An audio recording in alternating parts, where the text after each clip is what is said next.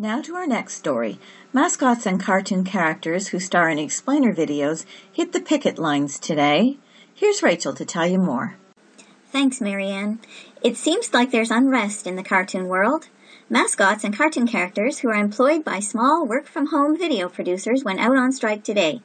I spoke to one of the union leaders earlier.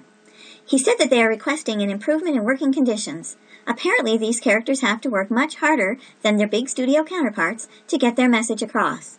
Larger studios have artists and animators who create full background scenes. Without appropriate backgrounds, there's more pressure on mascots to create the atmosphere, be more engaging, and keep the viewer interested in the video.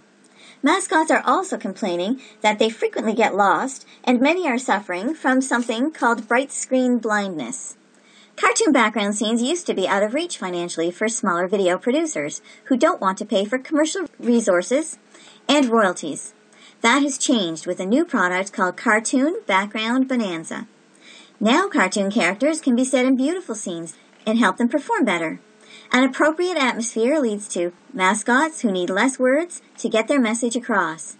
These cartoon characters are giving their video producers until the end of the month to improve backgrounds, or they will move on to greener pastures. And that was Rachel Martin reporting live.